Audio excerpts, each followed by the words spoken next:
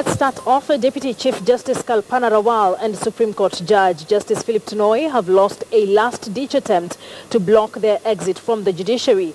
This is after the Supreme Court declined to reinstate a stay order initially issued by Justice Njoki Ndungu for 21 days, saying there was no bench to handle the matter. On Tuesday, the Supreme Court vacated Justice Ndungu's stay orders and upheld the Court of Appeal's decision, declaring that Deputy Chief Justice Kalpana Rawal and Justice Tunoi should retire after they had attained the age of 70. Lawyers representing Rawal and Tunoi immediately asked for a 21-day stay orders of the Supreme Court's decision to enable the aggrieved judges to decide their next course of action. Here is Judge Mutunga's ruling. With application for the stay of the ruling and orders of the court for a period of 21 days to consult their client on the way forward. The application was supported by counsel Mr. Waweru Gatonye, counsel for the Honorable DCJ, the Justice Rawal.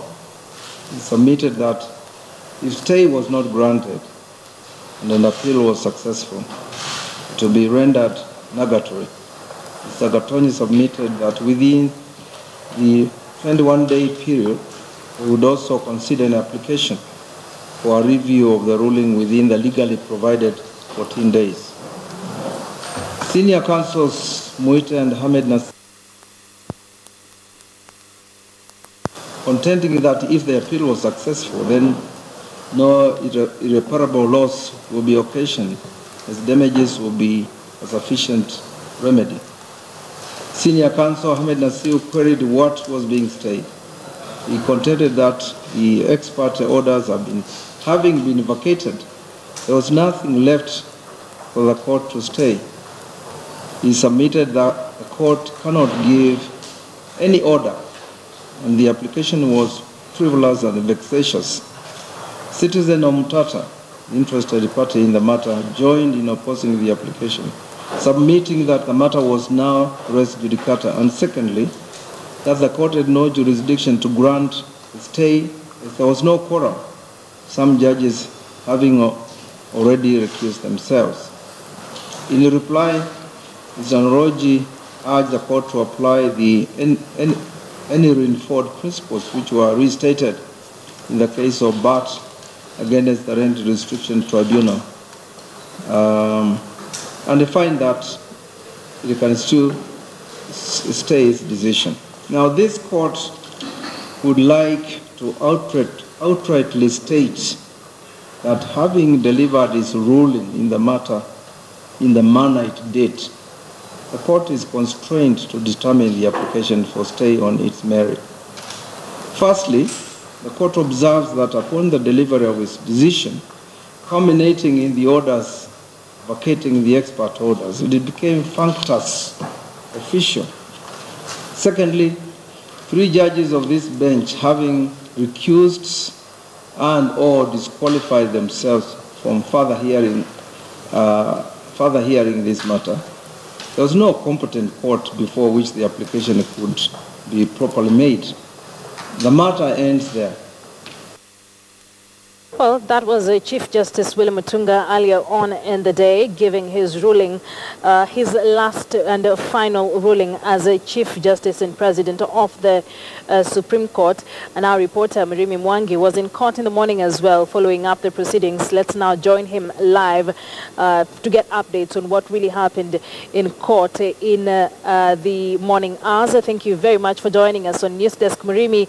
A few hearts have been broken with this ruling, and given the kind of public interest this ruling or this proceedings had drawn, just give us the highlights of what was said in court by the Chief Justice.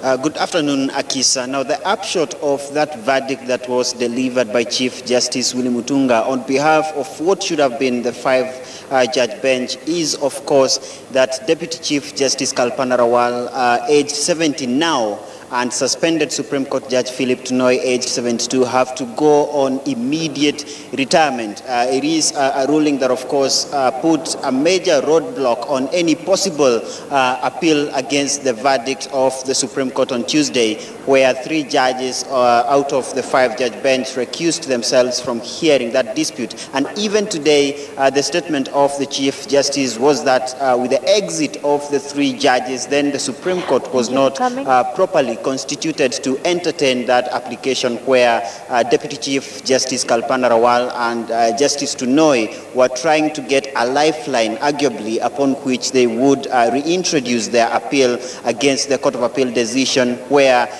the court, or the 7th-judge bench of the Court of Appeal, affirmed that the retirement age for judges is 70 years, and therefore, technically speaking, they have to go on retirement. Remember, the Judicial Service Commission has this morning advertised for the replacements for the position of Chief Justice Mutunga, who exits the judiciary today. He goes on retirement today, as well as the position for Deputy Chief Justice Kalpana Rawal and Justice Tunoi. And immediately after Mutunga finished giving the verdict today, I remember there were 3 judges, ought to be 5 judges, but only 3 judges, interestingly, okay, 1, 2, 3, 4, 5, 6, 7, 8, 9, 10, 1, 2, 3, verdict 4, 5, 6, 7, 8, 9, on Tuesday 10. That appeared 1, 2, 3, in court 4, 5, 6, today. And as soon as the Chief Justice was done with the verdict, lawyer Firoz Norji, who is representing Justice Tunoi, attempted to make yet another objection against the termination of that case at this stage. And his argument was that JSC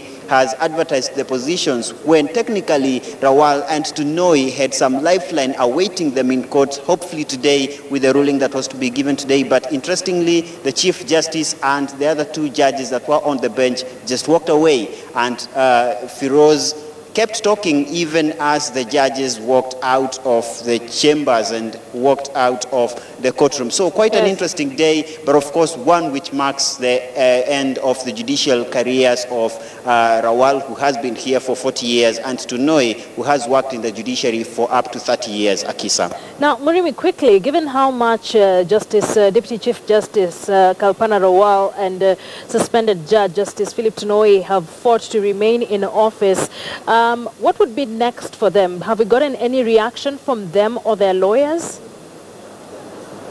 Now, interestingly, Akisa, it has been a protracted court battle of up to 2 years now. And what has been the argument of Rawal, even at one point where she said that she can leave or vacate office by the 31st of December this year, her insistence was that her pensions have to be calculated up to the age of 74 years. And that's what she has been fighting for, insisting that she can retire but has to wait until the 31st of December. For Tunoi, remember, it's about a legacy and getting to clear his name from the tribunal that is investigating the Kidero bribery saga that is facing him. Technically, that tribunal might come to an end now that he goes on retirement, but remember, he can still argue that he wants to clear his name with regard to that bribery saga. So for Rawal, it has been that she has insisted she wants to remain in the judiciary up to the 31st of December this year, arguably for many to perhaps